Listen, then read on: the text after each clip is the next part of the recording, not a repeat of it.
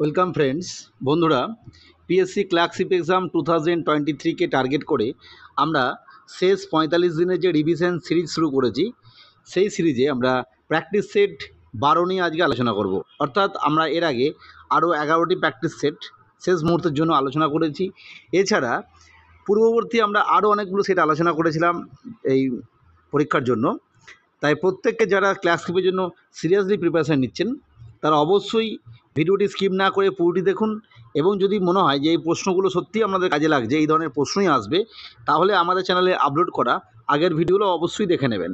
তাই প্রত্যেককে প্রথমেই আমাদের এডুকেশন চ্যানেল শতবিষয় এডুকেশনে ওয়েলকাম জানাচ্ছি এবং রিকোয়েস্ট করে রাখছি চাকরি সংক্রান্ত এই ধরনের ভিডিও পেতে অবশ্যই আমাদের চ্যানেলটিকে সাবস্ক্রাইব করে রাখবেন।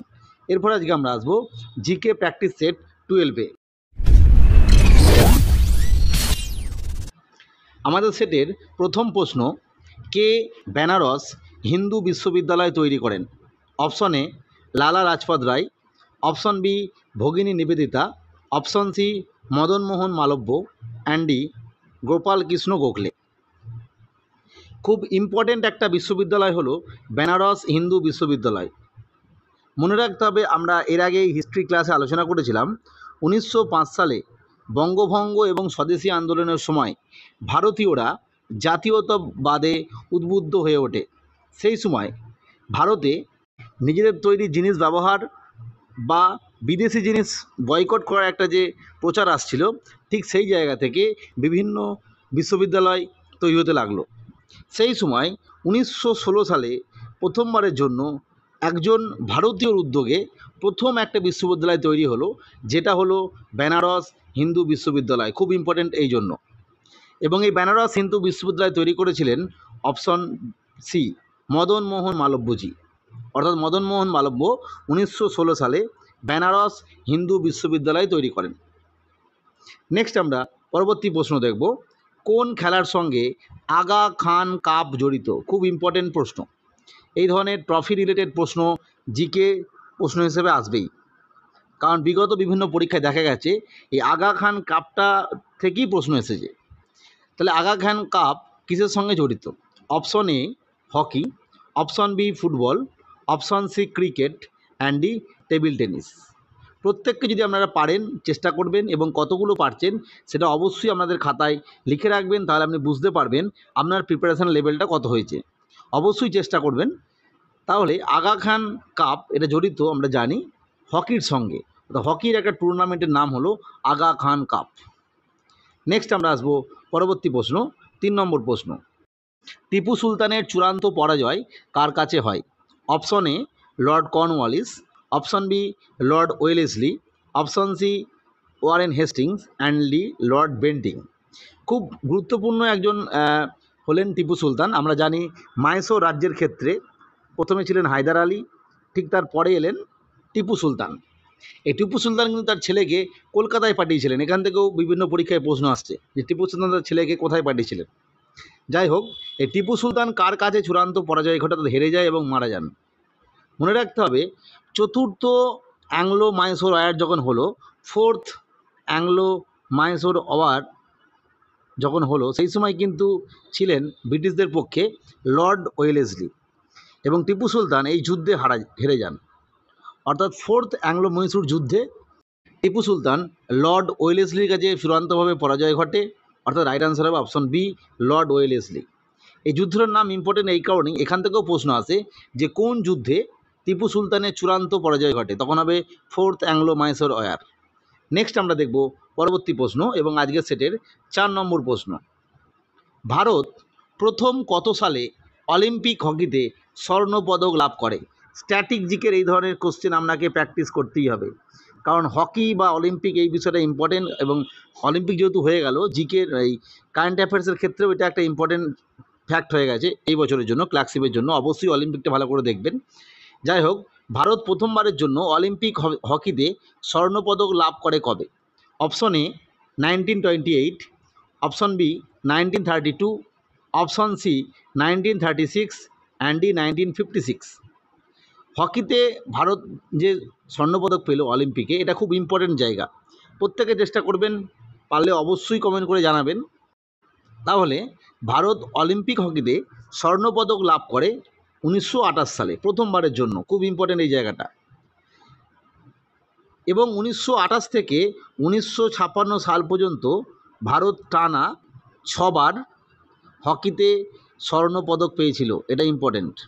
মধ্যখানে আমরা জানি দ্বিতীয় বিশ্বযুদ্ধের জন্য এই অলিম্পিক কিছুদিন বন্ধ ছিল। যাই হোক, যতবার অলিম্পিক হয়েছিল এর মধ্যে 6বার হয়েছিল, 6বারই কিন্তু হকিতে স্বর্ণপদক পেল ভারত। এটা কীভাবে মনে রাখবেন? 1928 থেকে 1956, এটা মনে রাখার ট্রিক্স হচ্ছে 28 × 2, 1956, অর্থাৎ 28-এর ডবল হচ্ছে 56, অর্থাৎ 28 থেকে 56 ভারত 6বার পেল। 6টা কী করে মনে রাখবেন? এই 56 6, এটা থেকে 6, এইভাবে খাতায় যে কোনো পড়াশোনা যখন করবেন আমাদের দরকার হচ্ছে যা হোকভাবে মনে রেখে সেটা পরীক্ষার সময় লিখে আসা, অর্থাৎ উত্তরটা সঠিক করে চাকরি পাওয়া। সেক্ষেত্রে আপনাকে যে কোনোভাবে মনে রাখতে হবে। তাই এটা একটা ট্রিক্স, এইভাবে মনে রাখবেন। 28 তার ডবল 56, অর্থাৎ 28 থেকে 56 এই সালের মধ্যে ভারত 6বার গোল্ড মেডেল পেল। 6টা মনে রাখবেন, এই 56 শেষে 6 আছে। নেক্সট আমরা দেখব পরবর্তী প্রশ্ন, 5 নম্বর প্রশ্ন। অপারেশন ফ্লাড কিসের সাথে যুক্ত? অপশন এ বন্যা নিয়ন্ত্রণ, অপশন বি দুধ উৎপাদন, অপশন সি খনিজ তেল উৎপাদন, অ্যান্ড ডি কোনোটিই নয়। অপারেশন ফ্লাড খুব ইম্পর্টেন্ট।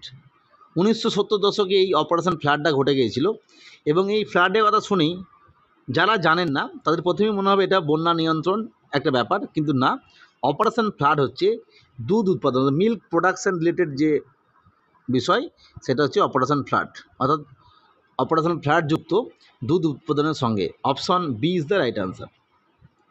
নেক্সট কোশ্চেন নাম্বার 6, এটা খুব ইম্পর্টেন্ট প্রশ্ন। আপনি দেখতেই পাচ্ছেন প্রশ্নটি হলো, প্রথম ভারতীয় কোন মহিলা ক্রিকেটার 200 রান করেন? খুব ইম্পর্টেন্ট, অর্থাৎ মহিলা ক্রিকেটার হিসাবে কে ডাবল সেঞ্চুরি করেছিলেন প্রথমবারের জন্য? Option A Mithali Raj, option B Shefali Verma, option C Richa Ghosh, and D স্মৃতি মান্ধানা। এই প্রশ্নটা ইম্পর্টেন্ট এই কারণে, কারণ রিসেন্ট অগাস্ট মাসে ভারতীয় একজন ওমেন ক্রিকেটার যিনি দ্রুততম ডাবল সেঞ্চুরি করলেন, অর্থাৎ শেফালি ভার্মা এখানে যে নামটি রয়েছে, তিনি দ্রুততম ডাবল সেঞ্চুরি করলেন। তাহলে অবশ্যই মধ্যে মাথায় একটা বিষয় এসে গেল, তাহলে প্রথমবারের জন্য কোন মহিলা ক্রিকেটার 200 রান করেছিলেন?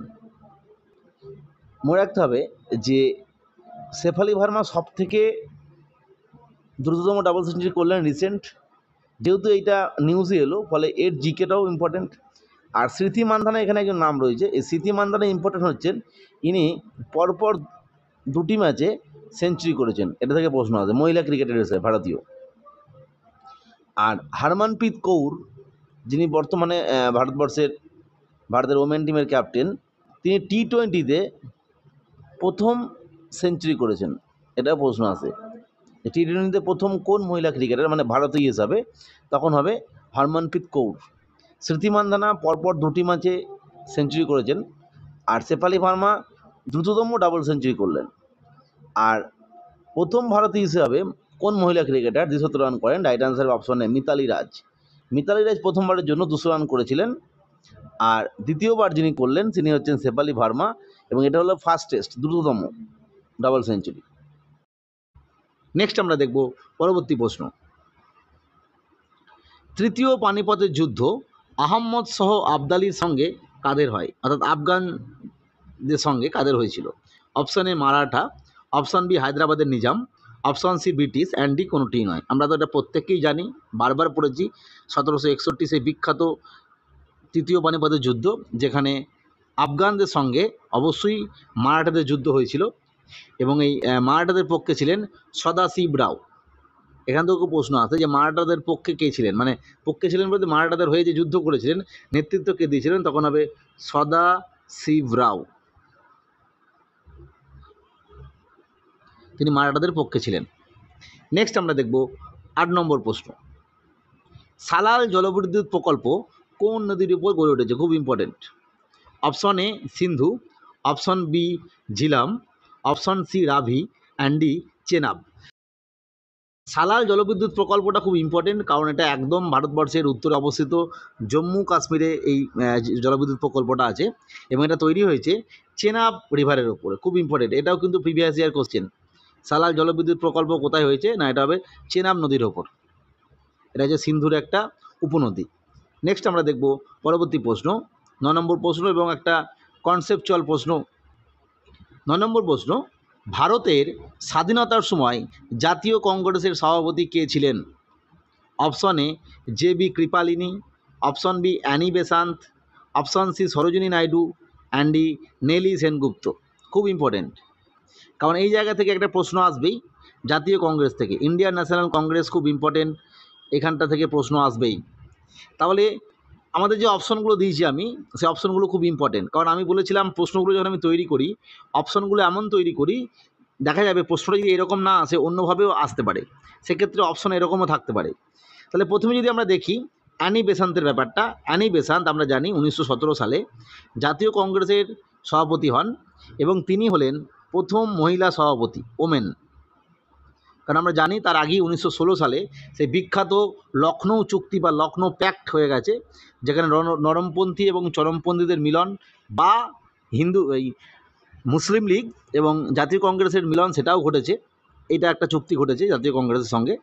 সেই ঘটনার জন্য অ্যানি বেসান্ত এবং লালা লাজপত রায় খুব ইম্পর্টেন্ট ছিল, সেই জন্য পরবর্তী সেশনে অ্যানি বেসান্তকে সভাপতি করে দেওয়া হলো এবং তিনি হলেন জাতীয় কংগ্রেসের ইতিহাসে প্রথম মহিলা সভাপতি, ফার্স্ট ওমেন প্রেসিডেন্ট, তিনি ফার্স্ট ওমেন প্রেসিডেন্ট।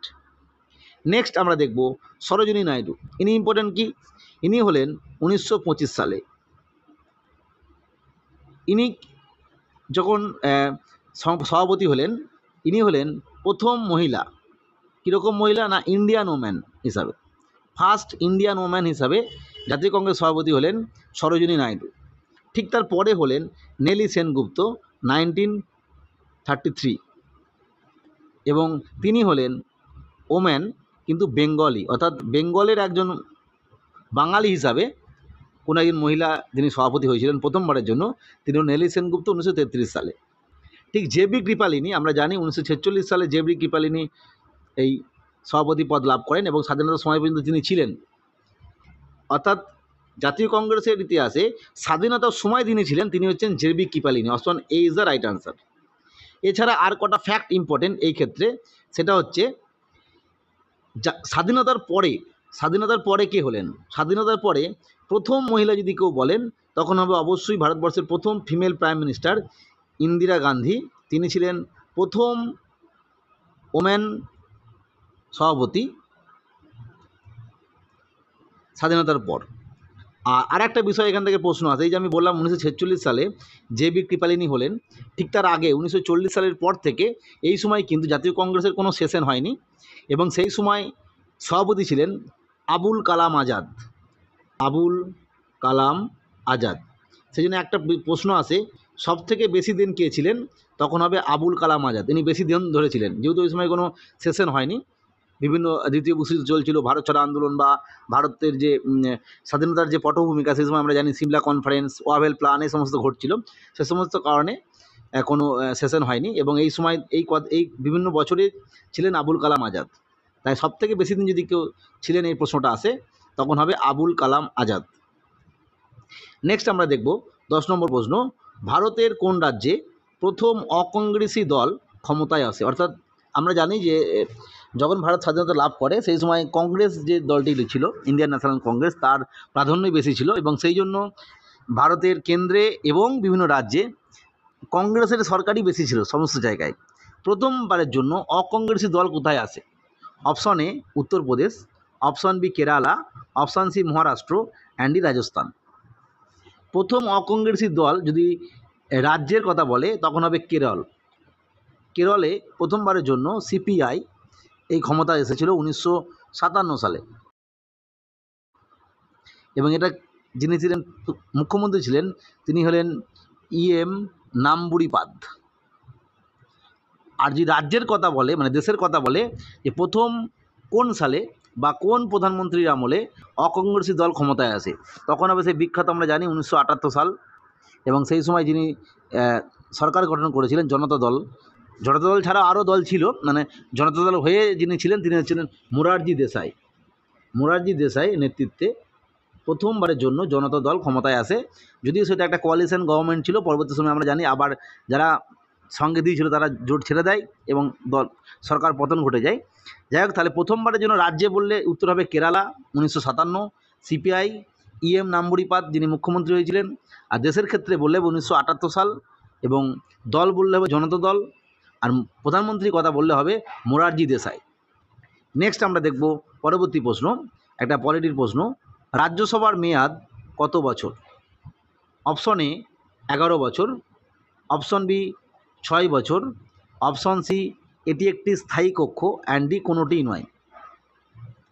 আমরা জানি যে পার্লামেন্ট যেটা হয় সেখানে দুটো কক্ষ থাকে, একটা লোকসভা এবং একটা রাজ্যসভা।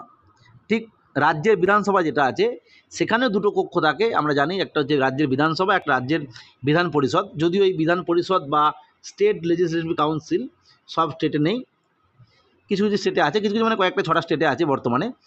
তা যাই হোক, এই সেক্ষেত্রেও রাজ্যের মতো কেন্দ্রেও দুটো কক্ষ থাকে, লোকসভা এবং রাজ্যসভা। লোকসভা তো আমরা জানি যে প্রতি 5 বছর অন্তর একটা ইলেকশন হয়, সেখানে নতুন দল গঠন হয়। কিন্তু রাজ্যসভার ক্ষেত্রে কিন্তু আমরা দেখেছি মাঝে মাঝেই বা প্রতি বছরই আমরা শুনতে পাই রাজ্যসভার ভোট হচ্ছে, এ ওকে সাপোর্ট করেছে, ও ওকে সাপোর্ট করেছে, ফলে এই 4 জন রাজ্যসভায় যাচ্ছে এই দলের হয়ে বা এই রাজ্য থেকে। কিন্তু রাজ্যসভার কোনো ভোট হয় না আমরা জানি, মানে প্রতি 5 বছর অন্তর বা 6 বছর অন্তর। রাজ্যসভা একটা স্থায়ী কক্ষ, অর্থাৎ রাজ্যসভার কোনো মেয়াদ নেই। রাজ্যসভা হচ্ছে একটা স্থায়ী কক্ষ। Option C is the right answer. Rajya Sabha ভেঙে দেওয়া যায় না। তাই মনে রাখতে হবে, যেটা একটু আগে বললাম, রাজ্যের বিধানসভা বলছি, রাজ্য বিধান পরিষদ যেটা স্টেট লেজিসলেটিভ কাউন্সিল, সেটা কিন্তু অ্যাবলিশ করে দেওয়া যায়, বাতিল করে দেওয়া যায়, আবার তৈরি করা যায়, যেটা আমাদের জানি পশ্চিমবঙ্গের ক্ষেত্রে 1969 সালে এটা ঘটেছিল। এবং পুনরায় বর্তমান সরকার আমরা দেখেছিলাম যে এই বিধান পরিষদ সৃষ্টির একটা চেষ্টা করছে বা চালাচ্ছে। যাই হোক আর কি। তাহলে আর এই রাজ্যসভার যারা সদস্য তারা কখন পদত্যাগ করেন? তারা রিটায়ার করেন 6 বছর পর, 5 বছর নয়, তারা রিটায়ার করেন 6 বছর পর। এটা মনে রাখতে হবে। 6 বছর পর যার যেমন সময় 6 বছর হয় সে তখন রিটায়ার করে যান, তার বদলে অন্য মেম্বার আসে। নেক্সট আমরা দেখব পরবর্তী প্রশ্ন। নেক্সট 12 নম্বর প্রশ্ন, সতীদাহ প্রথা রদ করেন কে? অপশন এ রাজা Rammohan Roy, option B Ishwarchandra Vidyasagar, option C Keshabchandra Sen, and D Debendranath ঠাকুর। খুব ইম্পর্টেন্ট কতগুলো প্রথা যেগুলো বাতিল করা হয়েছিল, যেটা সমাজের পক্ষে খুব ক্ষতিকারক ছিল, সেগুলো হচ্ছে সতীদাহ প্রথা, বিধবা বিবাহ, 3 আইন যেটা কেশবচন্দ্র সেন করেছিলেন। এই ধরনের প্রথাগুলো থেকে প্রশ্ন আসে। সেই সময় গভর্নর জেনারেল বা ভাইসরয় কারা ছিলেন সেখান থেকে প্রশ্ন আসে, সাল থেকে প্রশ্ন আসে কত সালে ঘটেছিল। এবং সবথেকে যেটা বড় ব্যাপার, কিছু কিছু পরীক্ষায়, যদিও ক্লার্কশিপে হয়তো আশা করা যায় এটা আসবে না, এরকম প্রশ্ন আসতে দেখা গেছে যে তার এগেনস্টে সেই যে সতীদাহ প্রথাটা হিন্দু সমাজের পক্ষে ভালো নয়, বা বিধবা বিবাহ আইন মানে বিধবা বিবাহ হিন্দু সমাজের পক্ষে করানো যায়, এই বিষয় নিয়ে তিনি কোন বই থেকে বা কোন জায়গা থেকে বলছেন সেই সমস্ত থেকে তাই প্রশ্ন আসে। যেটা বিশেষত এই প্রশ্নটা এসেছিল উইডো রিম্যারেজ অ্যাক্ট, যেটা ঈশ্বরচন্দ্র বিদ্যাসাগর মহাশয়ের প্রচেষ্টায় হয়েছিল, সেখানে কিন্তু এই প্রশ্নটা আসে, তিনি কোথা থেকে এই তথ্যটা পেয়েছিলেন যে হিন্দু সমাজে বিধবা বিবাহ হয় বা বিধবা বিবাহ হতে পারে। যাই হোক, এরকম প্রশ্ন আসবে না হয়তো ক্লার্কশিপে, তবু যদি সম্ভব হয় আপনারা দেখে রাখবেন। তাহলে আজকের প্রশ্ন যেটা, সতীদাহ প্রথা রদ করেন কে? আমরা খুব ছোটোবেলা থেকে জেনে আসছি যে 1929 সালটা খুব ইম্পর্টেন্ট। এই সময় যিনি গভর্নর জেনারেল ছিলেন তিনি হচ্ছেন লর্ড বেন্টিং। এই বেন্টিংয়ের আমলে রামমোহন রায় তখন রাজা উপাধি পাননি, আমরা জানি, কারণ তখন রামমোহন রায় কিন্তু রাজা হননি, তখন তার নাম ছিল রামমোহন রায়।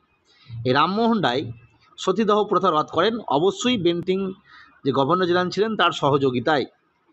এবং জানি এই জন্য রামমোহন রায়কে বিভিন্ন সমস্যার সম্মুখীন হতে হয়, এবং হিন্দু সমাজের কিছু কিছু মানুষ তাকে কিন্তু এর বিরুদ্ধে প্রতিবাদ করে, কারণ আমরা জানি যেটা একটা কুসংস্কার, তা হলেও কিছু মানুষ এটাকে সাপোর্ট করতেন যে না এটাই ঠিক।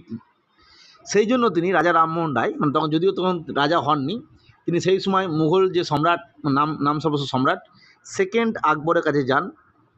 এই বিষয়ে তিনি বলেন, মানে সতীদাহ প্রথা বন্ধ হয়ে যাওয়ার পর, এবং সেকেন্ড আকবর সেই সময় রাজা রামমোহন রায়কে রাজা উপাধি দেন, এবং তারপরে তিনি লন্ডনে ভারত দূত হিসেবে চলে যান, এবং এই সেকেন্ড আকবরই তাকে পাঠান। অর্থাৎ এখান থেকে আমরা অনেকগুলো তথ্য পেলাম, এগুলো কিন্তু মনে রাখবেন, এখান থেকে প্রশ্ন আসে। এই প্রশ্নটাও আসে, রামমোহন রায়কে রাজা উপাধি কে দেন? তখন হবে সেকেন্ড আকবর। অর্থাৎ আজকের প্রশ্ন, সতীদাহ প্রথা রদ করেন, রাইট আনসার অপশন এ রাজা রামমোহন রায়। নেক্সট আমরা দেখব 13 নম্বর প্রশ্ন, রাওলাট আইন কত সালে পাস হয়? Option A 1909, option B 1919, option C 1929 and 1927। Rowlatt আইনটা কি না, রাওলাট আইন হচ্ছে আমরা একটা আইন সেই সময় ব্রিটিশ সরকার পাস করেছিল, যেটা 1915 সালের ডিফেন্স যে অ্যাক্টটা ছিল, সেই ডিফেন্স অ্যাক্টের একটা রিভাইজড বা এক্সটেনশন পার্ট বলতে পারেন। সেই অনুযায়ী কি হতো না, যাকে খুশি যত সন্দেহের বসে কাউকে গ্রেপ্তার করা যেত এবং তাকে কিন্তু বিনা বিচারে আটক করে রাখা যেত, এই বিষয়ে রাওলাট অ্যাক্ট। এবং এরই প্রতিবাদে আমরা জানি যে 1919 সালের 13ই এপ্রিল জালিয়ানওয়ালাবাগের হত্যাকাণ্ড ঘটে গিয়েছিল। মানে তার সঙ্গে অন্য ব্যাপার আছে, কারণ এই সময় এই যে আইনটা চলেছিল তার জন্য বিভিন্ন প্রতিবাদ সভা চলছিল। ঠিক তার একদিন আগে, 13ই এপ্রিলের আগে 12ই এপ্রিল বা এরকম একটা সময়ে ওই পাঞ্জাবের যিনি সেই সময় গভর্নর ছিলেন মাইকেল ওডায়ার, তিনি ঘোষণা করে দেন যে এই সময় সভা সমিতি এসব কিছু করা যাবে না। এবং পরের দিন সকালে 13ই এপ্রিল যখন জালিয়ানওয়ালাবাগের ওখানে মানুষজন জড়ো হয়েছিল, সেই সময় কিন্তু মাইকেল ওডায়ার এর নেতৃত্বে প্রচুর মানুষকে হত্যা করা হয়। এটাও কিন্তু একটা ফ্যাক্ট, 1919 সালে 13ই এপ্রিল, এটা প্রশ্ন আসে।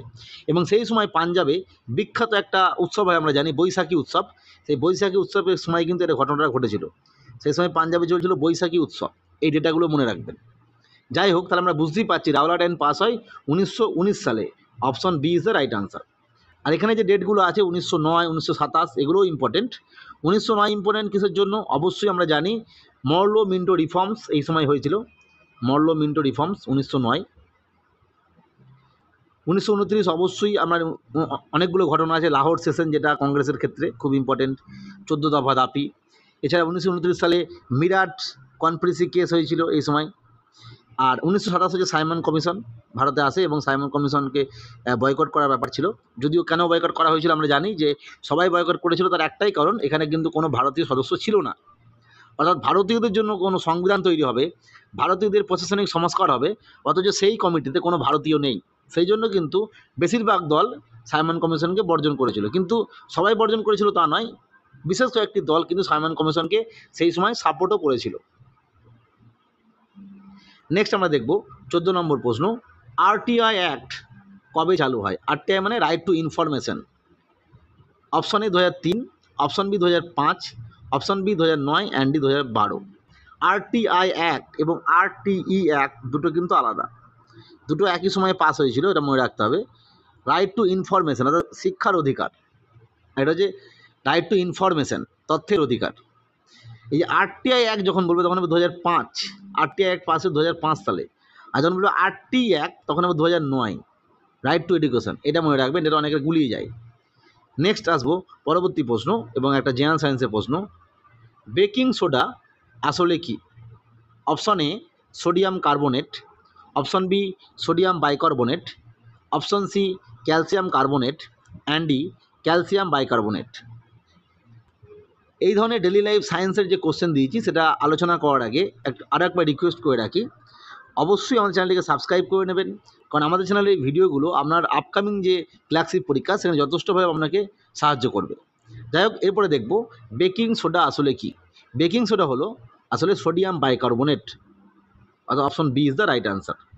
যাই হোক, আজকে আমরা পুনরায় 12 নম্বর সেটের 15টি প্রশ্ন আলোচনা করলাম। এই ধরনের আপডেট পেতে চ্যানেলটিকে সাবস্ক্রাইব করে রাখবেন। আজকের ভিডিও দেখার জন্য প্রত্যেককে অসংখ্য